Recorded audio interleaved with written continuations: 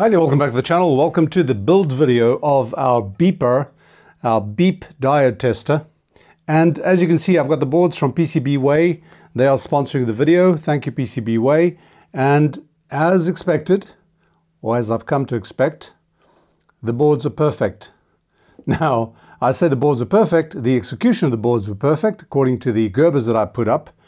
Now we'll have to just check whether my design is perfect, because I received quite a lot of comments and emails about this project. Some of them were helpful, some of them were critical, some of them were, what the hell are you doing that for? I'll answer the last question first. Because I can. I enjoy messing with these things. I don't always look for a payback, a utility, a rate of return. That's not what this is about. This is my hobby. I like playing around with it. It's electronics, old and new. We've got old, the tubes, and we've got new, the microcontroller units. So I like just jumping around depending what my fancy takes me. And this time it took me to doing this.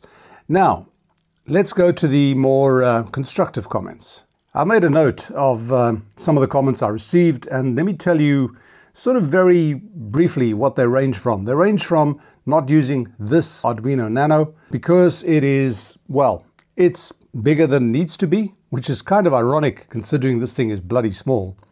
But I agree, and it does consume more power than some alternatives. And as a result, I've got myself another one, which may make some of you happy and will probably raise the ire of some others. This is a Seeed Studio XIAO ESP32-C3. It comes with an actual Bluetooth and Wi-Fi antenna, which I'm not going to use. But look at this thing. This thing is minute. If you compare this to the Arduino Nano, it's about a third of the size. And it's probably, I won't classify it, but it's much, much more powerful than the Arduino Nano. For someone who did his thesis project at Varsity using an 8047, which had 2K of memory. That thing was, at the time, quite advanced. It was, it had RAM, it had ROM. And when I look at something like this, it's just amazing. I know for the younger generation, this is just par for the course. But for someone who grew up at the start of the conversion to microcontrollers, I am fascinated. And this thing is unbelievable. This thing has got sleep mode. You can put this on sleep mode with programming, which means you don't really need to switch it off. You don't really need an on-off switch because when it's on sleep mode, I think it draws like 47 nanoamps, something stupidly low. And then when you push a button or do something that calls an interrupt, it'll turn it on and get this thing looping again. And then you create another condition where it goes into sleep, which could be sort of how long it stays inactive. So this thing is going to solve a few issues. One of them is the size that the board, the final board, needs to be. I mean, this is pretty big. Here's the Nano footprint. It's actually the same width. Yeah, it is. But okay, I said a third. It's about half the size. This thing will be coming out here, just like the other one did, with the USB-C port connectable to the outside, so you can program it. The whole idea here is that you can actually do a lot more than what this thing was programmed to do. This is overkill, and I don't mind. This thing cost me $5, €5.80 or something. It's about $6.50. It's got a couple of buttons. If you want to find out more about this, go and look at some reviews specifically on the ESP32. There's a C3 and now there's a C6, but I didn't need some of those features. In fact, I don't need a lot of these features, but I'm going to go with this one for the next iteration anyway. The other thing was the battery. Now I'm using a 9-volt battery, and this thing has a feature that some of the other small XIAO boards don't have. This has got a battery charger. It's got a battery management and charger system incorporated. So you put this in your circuit, you connect a 3.7 volt battery to those 2 points over there, and when you have your USB-C connected, it charges the battery. It's a very slow charge. I think it's like probably 50 milliamps, which is very low, so it'll take a long time to charge a powerful battery. But then again, you don't really need a very powerful battery. So that is an option. Obviously, I can still use this one, but that is an option. And it certainly is quite useful if you want to make this thing self-standing without having to worry about a big battery like this, or having another lithium-ion or lithium polymer battery that you have to create a charging circuit for. So that's another feature that one has. What was the other issue? The other issue was the display. Some of you said, and rightly so, that you don't really need a display. No, we don't need a display. I like a display, but you don't need a display, because if you create the different beeps and different frequencies and number of beeps to identify the type of PN junction that you're looking at, you don't need a display at all. No, I've given it some more thought, and I'm going to use the display on the new version, because if you look at it, it is narrow. You know, it is very narrow. It'll fit nicely on the reverse side of the board to the microcontroller. So I'm going to be using that. I'll probably not need some other components that I have on here. If I use the sleep mode, I will be using that side button anyway, because I'll probably use that as an interrupt to bring it out of sleep mode, and then, you know, be able to switch the polarity, because that's another issue that was raised. You can actually create a polarity reversal with the programming using some, well, sort of an H-bridge.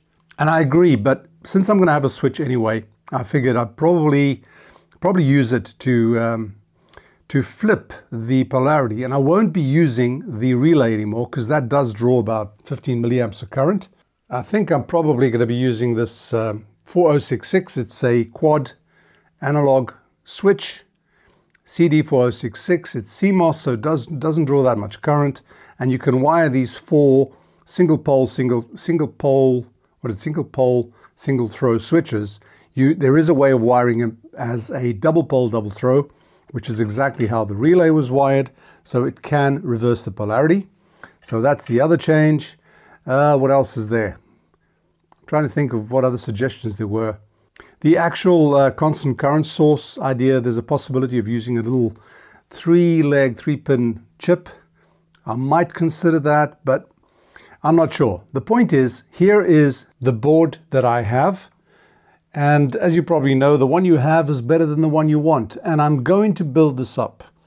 I know it's a little bit of a folly, considering that I already know that there's going to be a different version. But the whole idea of prototyping is to test, to see what it is that you need to improve. And some of the improvements have been already listed, and they're all theoretical, but I want to see this thing in action. I want to make sure it works. I want to see if there are any other ideas that get produced from working with it. So I'm going to build this, and then I'm going to do a few experiments and show you, and perhaps we'll develop some more ideas for the new version. All right, let me get cracking. I shouldn't have called this the beep beep. I should have called it the Frankenstein, because it looks a little bit, yeah, prototypey. And from this build, we can start seeing some of the shortcomings, which I've mentioned before, and which some of you mentioned as well. Now, what did I do here? I built up this board. I didn't put in some of the capacitors, which for a test like this, I don't need.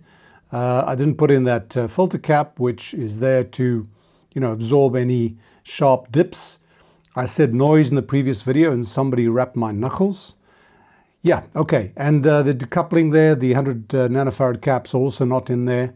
So that's really the only components that I did not populate. There's that one as well. But everything else is here. We've got the switch, which is a nice little on-off switch, which fits on the edge there. It's the 90-degree one, and it came out perfectly. And I've got the display on here. I did manage to solder on there, even with the Arduino in. I did not solder all the Arduino pins. I just soldered the pins that are used, because I will be taking this out again. The beeper, or the buzzer. I've got the battery on a bit of foam, because there are some wires, some pins going through. I didn't want it to touch the board. That was one of the shortcomings I mentioned. We've got that, well, there's the relay. We've got that switch on the side, which is the polarity flip switch. And this would be held something like this. You would test it, and you'd be able to just click the polarity reversal. I've got these LEDs sort of put on here just to show you which of these sides is the positive terminal when this thing flips. So yeah, that's it. Let me switch it on and we'll see what happens. Okay, it's open, and let me show you the other probe. Now the other probe is something I designed and 3D printed because I wanted a probe and I wanted an LED on there. I wanted this LED to, this one is going to be right by the probe itself, the main probe coming out of the body of the device, and you can see it there. And when I flip the switch, it reverses it. You see that? I want to be able to see which one is positive. And that works perfectly fine. I found this is actually some sort of audio cable that I had lying around. It's got 3 wires in there. I have not connected the shield to ground, which I probably will in the final version, but 1 wire goes to the probe and the other 2 go to the LED. Because these colors are a little bit iffy, I had to test, make sure that the polarity of the LED was right. It just determined which wires I soldered on here, and this thing is working. Now look at that. This is obviously this wire is showing some resistance instead of showing a perfect short. What I've got here is actually it's a rivet that I've sharpened to a point. This thing is very, very sharp, probably dangerously so. And I will be using a similar one on this side because when you do want to test it, when you do want to use it, you want to be able to just push it in there and then check, make sure that the thing is beeping for something and that you can flip the polarity and you'll see the polarity flip. It's actually pretty cool. It works. Okay, let me show you the result testing some diodes, and I've purposely flipped some of these polarities around so that we can test it. I'm not sure which polarity is which. Okay, that is a silicon, 0.53. There's a Schottky or germanium, and I had to flip the polarity for that. So we know that this is the positive in this case. Okay, let's try this one. That's another Schottky or germanium, and I know that this is the positive. It actually is correct because I can see the little bar on there. Oh, this one's also reversed. Silicon, reversed. There's an LED. Oh, we got the right polarity for a change. This is the positive. And here are those funny transistors that I had. That's germanium. That's the one leg, and that's the other one. And this is I can't see the legs. This is a silicon.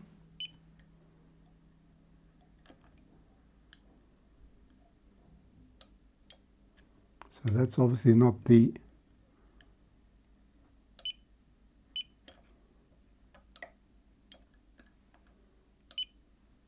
See, I can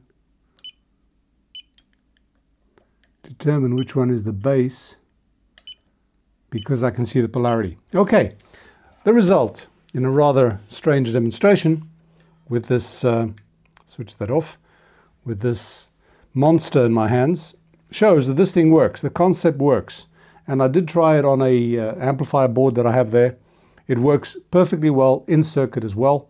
Few shortcomings. Well, obviously this is not a proper probe. And when I touch it, it sometimes doesn't make perfect connection. So you get like 0.1 volts or something. So it beeps as a germanium, whereas in fact it's a short circuit. But that's something that's easily overcome. Just improve the probes. And this probe here will be similar to this one, except it'll be shorter. You'll probably see it as something like that, in line with the board itself. So I think I've got lots of food for thought, and I've got a good basis to try and improve this thing, because I do want to build it, and I promised you I would share these files, but in view of the fact that this board has really turned out to be just a prototype, what I'm going to do is work on the improved version, and when I have that completed, I'll do the usual, which is I'll order the boards, I will build it up, I will then test it, and then I will show you and demonstrate it for you. And when I demonstrate it and I'm happy with it, I will have the board designs to share with you, the final schematic to share with you, bill of materials to share with you, and also the 3D print files for this body. And it's going to be a lot smaller than this, probably the same length because you need it for your hand. This, the whole idea is that you are able to click it like that and probe at the same time. But it'll probably be narrower. It doesn't need to be this big. I've been thinking about actually still using this battery even with that very low power chip, because I can make a sort of tubular body exactly the width of this, and I've tried that. It would be something like that with this profile, but the length of it, because that fits right in there. And the idea would be you'd have the body with the electronics on the front, and the battery would slip in the back and click in place, and then you just close the back. This is a good size if you are working with it. This is a sort of good size. If you imagine this to be like a cylinder, or albeit a rectangular one, this is a good size to work with. You don't want something too small that sort of slips out of your hands. And if I've got the size, why not use a battery that's going to last a very, very long time? Alternatively, I can do what I mentioned earlier, which is to use a little LiPo battery that I could then just charge. Every time I wanted to charge, I connect this to an USB-C, it charges the battery, and then, depending on the current draw that I get, it'll last a long time. I do know that these buzzers do draw some current, quite a bit of current. I'm not sure exactly how many milliamps. I know that the CMOS chip, the CD4066 that I'm going to use, uses very low current as well. I've got these LEDs, these are ultra bright, and at the moment what I've used here, I designed it for 2.2K current limiting, but I've used a 10K current limiting. So what you were seeing on here, that LED was actually being limited by 10K, which gives us something like less than half a milliamp through these ultra bright LEDs, and you can still see it very, very well. So yeah, this is the phase that I love. I did this with the external BFO. I did about 3 versions till I finally was satisfied it, and I used it all the time. So I finally get to the version that I like. I am going to probably do a similar project or similar development with this. You know, get the second version, make sure that that's what I want. When I have it done and completed, I'll then share it with you. And then it's up to you if you want to build it yourself. All right, folks. That is it for now. That is it for now. I've got Frankenstein to play with. I'll be rebuilding this thing on the breadboard with the new chip, and I'll have to work on new programming because I'll still be using the Arduino IDE, the Arduino interface, to program that chip or that MCU, that board. But it obviously is a different type of, it's a different microprocessor, so it uses a few little tricks that are different. It's going to be fun. And hopefully I'll be able to show you just how much fun I had in the very near future, because the next project is a tube radio, and I'm really looking forward to starting on that one. All right, folks, once again, thanks for watching. Thanks for all your suggestions, and I do read all comments, and I've learned a hell of a lot from the interactions. That's the whole purpose of a channel like this. I am not a university. This is not a teaching channel. This is a mutual learning channel, and with most of these projects, I probably learn more than you do. So once again, thanks for watching. Hope you've enjoyed that. If you have, click like, share, subscribe, and all that jazz. And if you want to support the channel directly, you can do so on Patreon and PayPal. Links are in the description below. Bye for now, and most of all, stay safe.